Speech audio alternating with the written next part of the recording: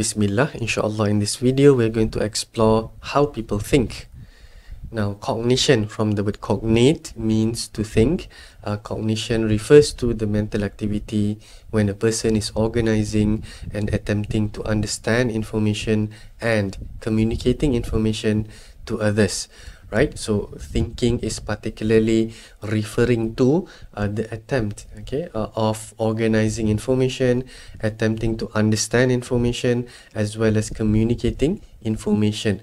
Basically, it's about things a person do with information, which involves organizing, understanding, and communicating.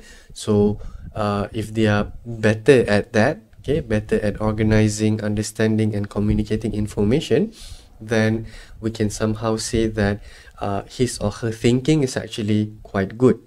Now, can you describe what is your favorite dress attire is? Like, do you have a favorite attire that I believe you have? Think about it for a while, and then are you able to describe the color? So some of you may describe, your favorite attire or dress as white in color. Some of you might be, purple in color, for example. And then if I were to ask you, what's the pattern on it, the dress? Does it have a lace, or does it have flowers? Does it have any kind of, logos, right? Now, and I wanted you to actually, this is a stimulating question in which that when you are able to actually describe what is your favorite dress or attire, right? You are actually in a way accessing mental imagery, right? So this is to highlight that at times when we think about something, there is mental representation or mental imagery, right? That stands for objects or events and have a picture-like quality. So this is the point here that at times when we think, it has a picture-like quality, right? So basically we think in pictures.